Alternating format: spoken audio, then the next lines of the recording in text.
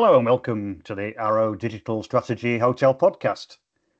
We've had a break recently, but now we're back with the first in a series of short podcasts in which we talk to thought leaders about how to get your hotel to oversubscribed. That is the very desirable situation in which demand for your rooms exceeds your supply.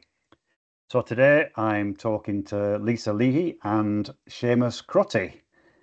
Now a management consultant, until recently Seamus was Group General Manager for Sheen Falls Lodge, Castlemartyr Resort, Trinity Townhouse and Tull Farris Resort, and prior to that he was the General Manager of Sheen Falls and also spent 5 years in Hayfield Manor as Deputy General Manager. Hello Seamus, welcome to the podcast. Hi Richard. Welcome. Also an alumni of Hayfield Manor, Lisa was Director of Sales and Marketing for the Hayfield Family Collection, which includes Hayfield Manor, Killarney Royal and the Great Southern Hotel for 17 years, and then left to set up her own marketing consultancy specialising in hotels. Hello Lisa and welcome. Greetings from Cork, sunny Cork. It's always sunny in Cork, eh? Thank you both for joining this podcast, which is an adjunct to our recent blog, Top 10 Tips on Forward Planning for Autumn. The link for that will be in the podcast description. The gist of it is that hotels should be planning now for how they will fill their rooms come autumn. And with Seamus and Lisa, we're going to expand on this and get real-world insights from them. So initially then, I suppose we should define what we mean by the autumn season. Is it the end of summer up until Christmas? You tell us. It's one of those things that everybody has a different definition of, actually, I suppose. To me, I suppose, depending on your location, it's probably the end of August. You can feel free to disagree with me, Seamus. The end of August, September, October to me is autumn. I know August is technically autumn, but you've got the summer holiday season, and then that normally changes the last week of August. So that's where in my head it sits. Yeah, I'd agree, Lisa. I think kids going back to school, that type of Rose of Tralee on the TV, that sort of last week of August is where your occupancy drops off and suddenly you kind of realize, okay, it's the summer season is gone now.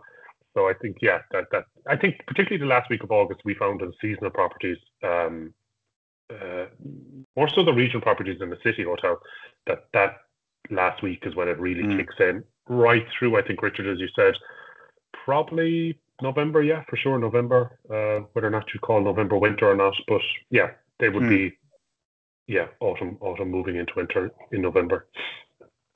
And I was going to ask next, and I think you've partially answered it anyway, is why is this period a challenge for occupancy? I mean, I guess at the end of the summer holidays, things can fall off a cliff if you're not careful.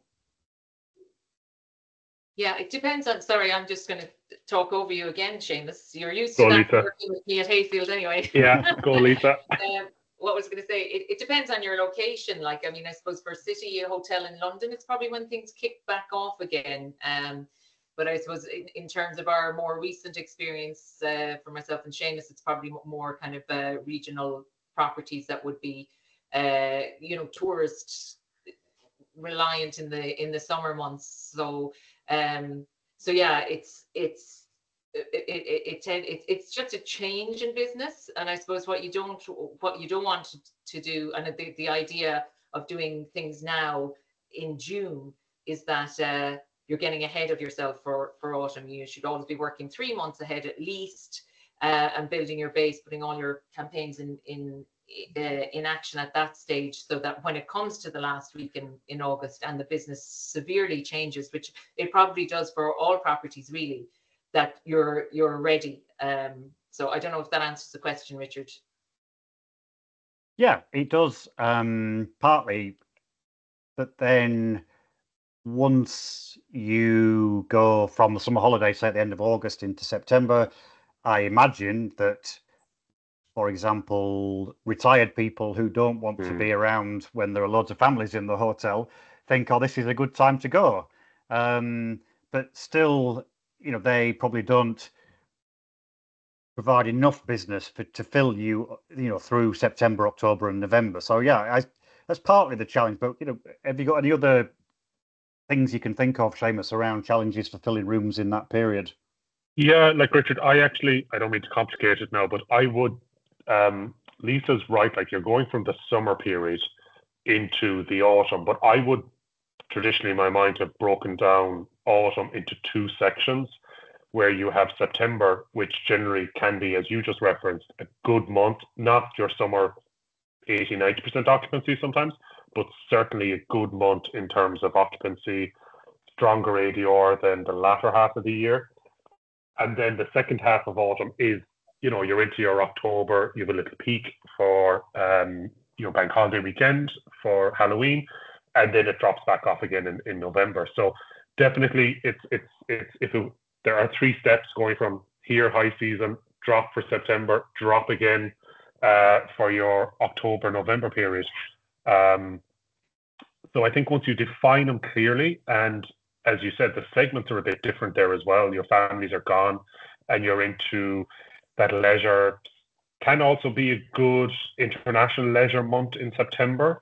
And then, maybe, 75-25 in terms of mix. But then when you get into your October period, you really are back into your, domestic leisure. Maybe your corporates coming back as well, that generally you don't see many then in September. And if you might be back into some conference season as well. So the business mix shifts quite a bit over those really 6 to 7 week period from last week of August into your second week of October.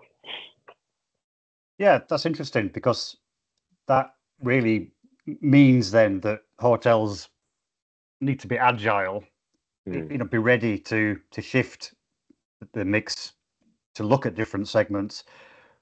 I referenced the blog that goes with this podcast, and the first point actually in the top 10 tips is, before you do anything, is to actually look back at last year. And again, that feeds into a planning element. If what worked for you last year, what didn't work for you last year, do you think that's a vital part of the process? Yeah, I think it's like looking back. I suppose a lot of hotels now will have automated systems that will give them that information, but they're only sometimes as good as the information that is put into them. So sometimes your own human knowledge that there's a big American match taking place this August, so it's going to be completely different to next August. You're watching what's going on in the area. So definitely looking back is essential. But also looking back, realizing that every year is different as well. There are some patterns, but there can be things that are going on in the marketplace that mean that your August, September, October this year is going to be very different to what you had in place last year. But it's a great place to start, I would think. What do you think, Seamus? Yeah, definitely looking back and getting an idea of the trends. And looking back now, Lisa, you made reference to 3 months out. I think that's the key, looking now and seeing, well, what was last September, October, November like? What was the business mix? And if you can get that from your PMS, the breakdown by nationality, by rate code, what packages sold, what was the business mix in terms of leisure, corporate, conference, however you divide it up. Every hotel divides that up differently, but I suppose it's your segments. And looking at that and seeing, okay, well, first of all, how did we get that business last year? Did we do anything in particular? And again, as Lisa said, looking, well, how's the market looking this year, and what are the trends, and what's happening with football matches and concerts and events and all that. All of that, I suppose, is specific to your local area. And once you have a feel for that, then you can kind of say, okay, well, what's our strategy? What's our plan? What are our promotions? And we're going to get onto that, Richard. So yeah, look back first and then kind of set about, well, how are we going to achieve our budget or beat last year or whatever our target is. Just thinking, and sometimes not even last year, it might be that, like, if you're in a big conference hotel, there are cycles in conferencing. So, you might be having an event coming, or an event or conference coming into your area every 2 years, every 3 years, every 5 years. So, you need to be cognizant of all that as well. So it's like having the history, and having an eye on the pipeline as well. But it's a very good place to start. And that was point 2 actually in the top 10 tips blog, was about looking at segments. So you've made that point very well there, that you need to cast your eye over where your business is coming from. I guess what people who are listening to this might be thinking, busy hotel marketing directors and sales directors, is they're coming into their very busy season now. They're probably rushed off their feet. People are taking summer holidays as well, including them. And they're like, well, I don't have time to be planning for autumn now because I'm too busy doing operational stuff as it stands. But how would you suggest they go about that? I mean, put a day's planning a week to try and drive the autumn business. Okay, so as the sales and marketing person in the room, I would say that generally your sales and marketing department won't be involved, or shouldn't be involved in the operation. So you really are always looking at the pipeline. Now, granted, there's always the last minute, you may have a few gaps to fill, but ideally, you should be almost fully focused now. Your rooms are sold for the summer. You've got your strategy in place for that 12 months, 2 years, 3 months ago. You've got your tactical offers in place to fill your gaps. So you really are looking at the autumn season more than anything. And I suppose that's where your operations team rely on the sales department and partners like Arrow to be looking at the future pipeline. So I suppose part of our job in Arrow is to make sure that if our hotels aren't thinking about autumn now, and this is the whole purpose of doing our blog and the podcast, is that we plant the seed that you really need to be now. And then our account managers are engaging with our clients now to say, look, what are we doing for autumn? And we start that ball rolling, basically. And rather than framing this as a problem season, let's look at it the other way. I mean, do you think autumn presents any great opportunities for business? Yeah, I'll take that one when I listen. Yeah, Richard, I think just to answer your previous question, like, I think you have to find time to look at these things. But what I would say is, in my mind, the time you need to look ahead, you've 3 months of data to look at, and you look at the top level stuff. Don't get overly complicated down to the minute detail of how many rates on a particular night on a particular month were a B&B versus a room only. Like, look at it from a holistic level to get an idea of the trends that are happening, that happened in that month. And that takes a couple of hours, an hour a month or something like that, if you want to look ahead at headline figures, because you just need to have enough information to make decisions on. If it gets overly detailed into the data, you actually won't know what you're looking at and what the decision should be. And that kind of comes from, at a GM level, you're kind of going, okay, tell me what's going on here. Tell me what it was. Okay, let's make a few decisions. What actions can we implement? What packages can we get out there? What markets do we need to target? They're kind of the simple headline questions you want to answer. So just look at data that will give you those, help you answer those questions. But certainly, I've always looked at, particularly September as a month, and October as well in the last few years. They are months you can make up a bit of, if you get some momentum going, you can make up maybe for a month that wasn't great this year. Particularly April wasn't a good month this year, but Easter, the way it shifted and the way it played out. May and June seem to be good everywhere. July is a month that, well, this year is completely different, I think, for a lot of properties. So you can get a bit of momentum going in September, October, that you could make up. So they're not necessarily problems. They're just months you need to be on, because if a variance in occupancy and a variance in ADR on those months can really hit you, particularly if you're a seasonal hotel. And those are months that necessarily mightn't be very profitable. They might only be break even, or in some cases, when you get to the latter half of the year, you might have a month there that's actually loss making every year, and it's just about minimizing the losses on your bottom line. So that's where driving revenue and occupancy helps with that break even, or making a bit more money. So I wouldn't see them as problems. I think there's definitely, but you got to be organized and you got to be ahead of the game, I think, for those months.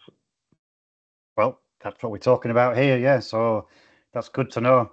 And we know that hotel guests are always sensitive to price. I mean, you mentioned about varying ADR there, Seamus, and without getting too granular about it, what sort of rate strategy should hotels consider as they move from summer into autumn?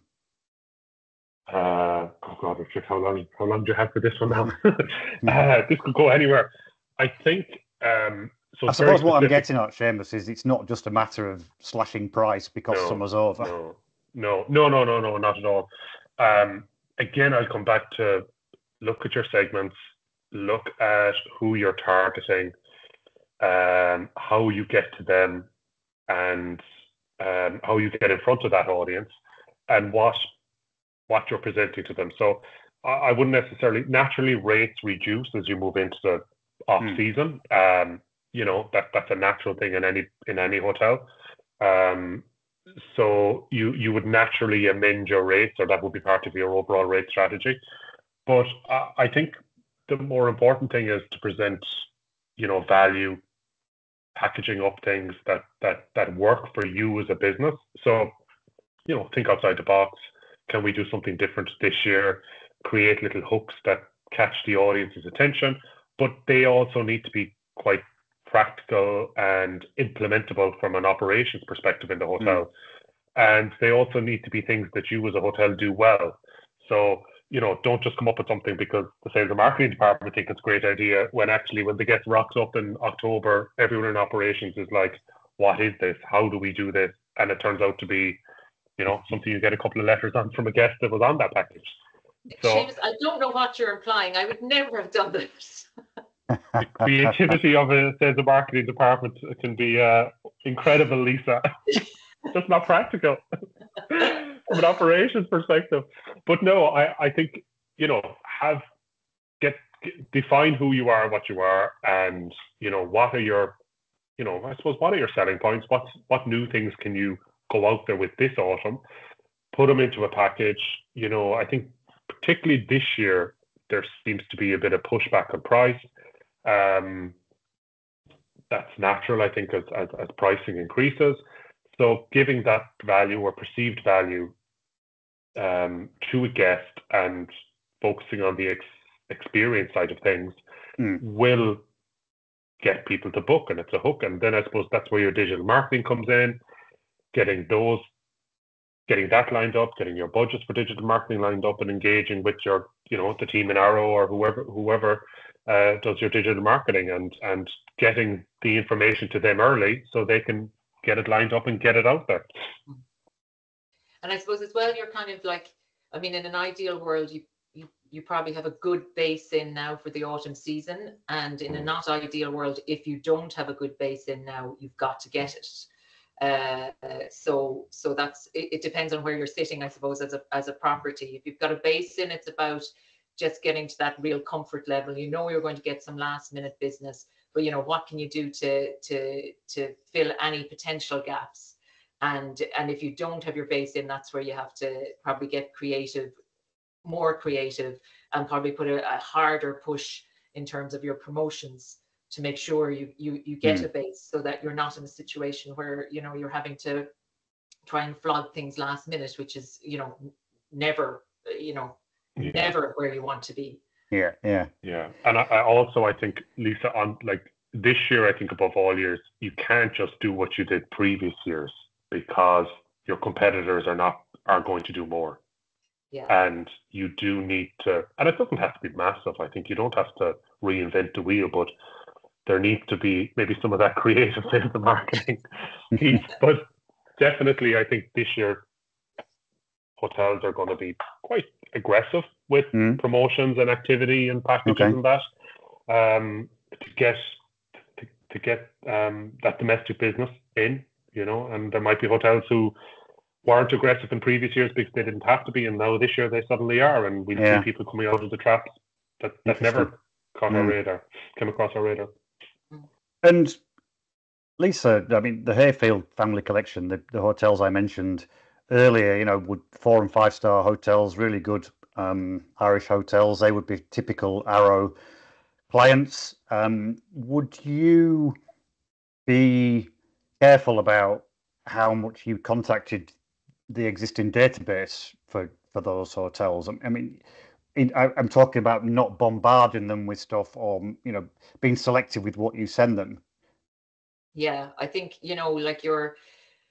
for me, and I think it's probably for every hotelier, your past guests are should be your most loyal customers, and they should be people that you treat with the kind of utmost respect. It's so hard to get new business, as we all know, and this is whether it's corporate or leisure, or through a tour operator. But those, the hotel business is all about relationships, and they are long-term relationships, because the business, you need your constant supply, and your past happy guests are your best customers. They know what you have to offer. They're loyal to you. So yeah, we, in the past and even today with other clients, leveraging your past guest database should, in my head, they are the first people you should think about in terms of any promotion,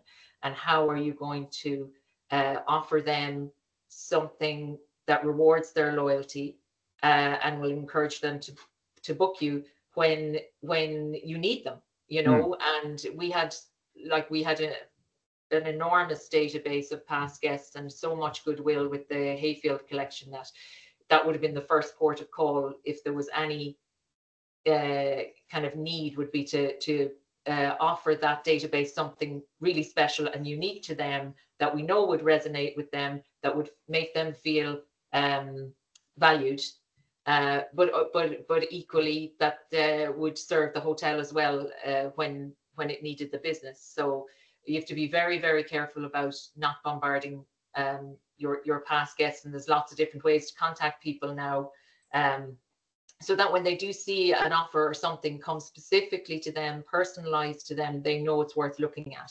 And that's, you want to have the little beep beep beep beep. Okay, I'm gonna open this, and that's you can achieve that. Then that really does work. Right. I'm sure there are people who were in your position, Lisa, in hotels, listening to this and be like, oh, actually, this is all great, but the hotel budget was set in the end of 2023. For example, we don't have any advertising budget for September, October, November. What would you say to somebody, if they've had no ad spend allocated for that period, but they're thinking, actually, it would be great to run some social media campaigns, for example?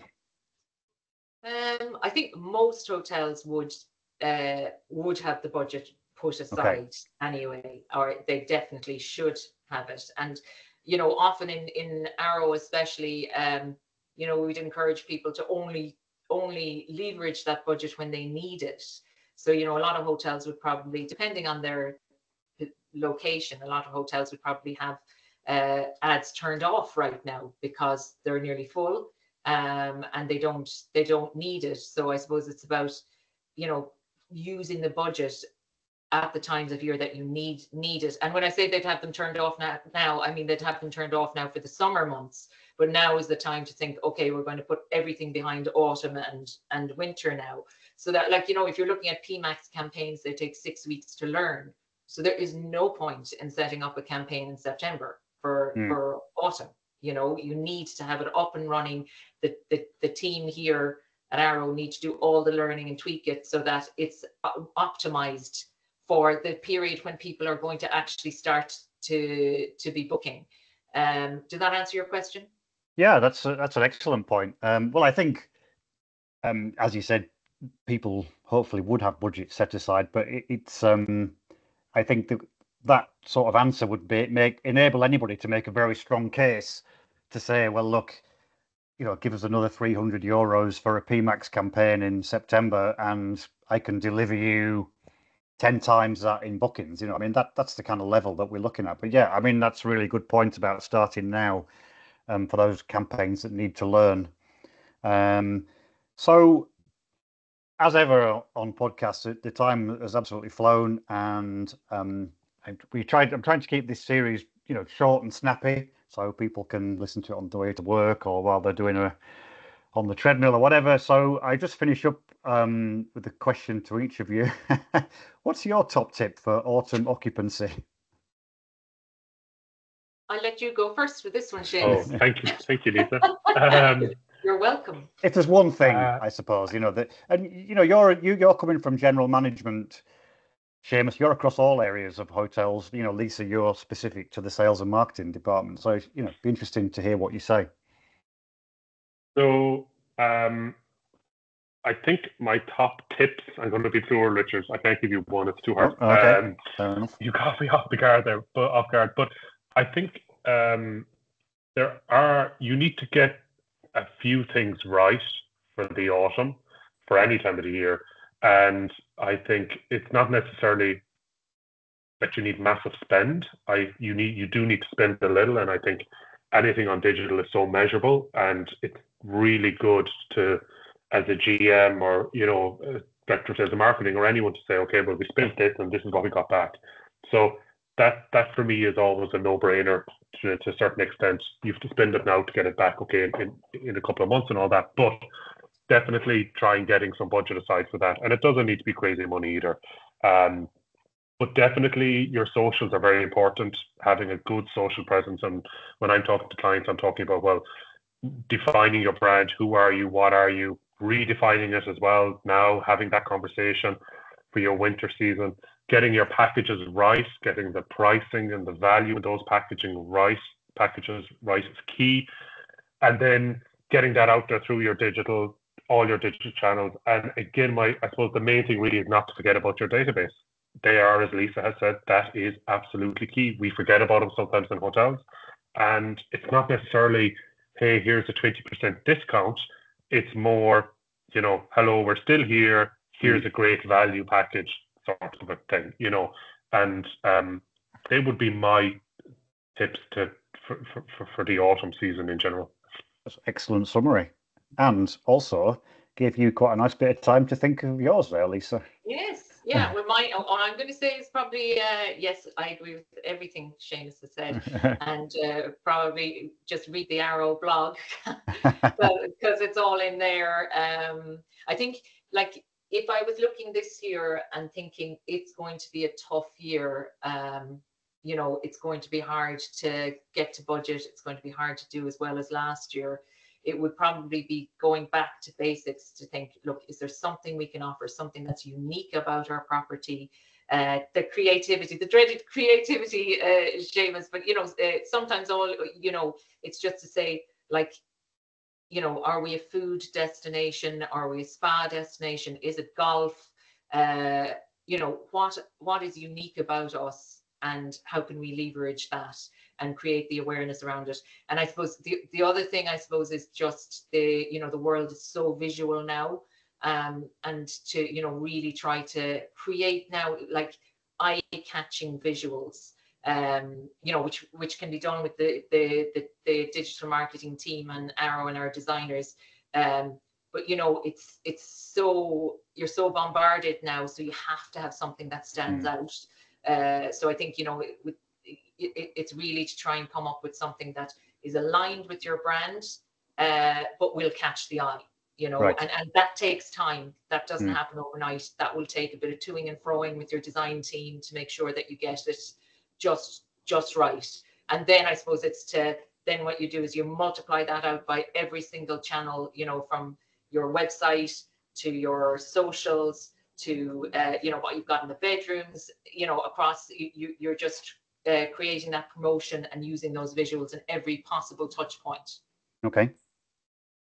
That's great. Well, I think that would provide any hotel with a great amount of food for thought, and just lots for them to get their teeth into. So thank you very much for all that, and we'll let the listener go away and get cracking with their autumn campaigns. Yeah, and probably there's a load of stuff that we've forgotten. So please feel free to comment and give us, feedback on what you'd recommend, because obviously the people who are out there in the field are the real experts. For sure, yeah. Look, we're always delighted to hear from people. You can contact us via our website. My email address, again, will be in the podcast description. So, yeah, please do get in touch. We'd love feedback. Seamus, Lisa, thank you very much. And we'll talk again, I'm sure. Brilliant. Thank you, Thanks, Richard. Richard. Okay. Thanks, Seamus.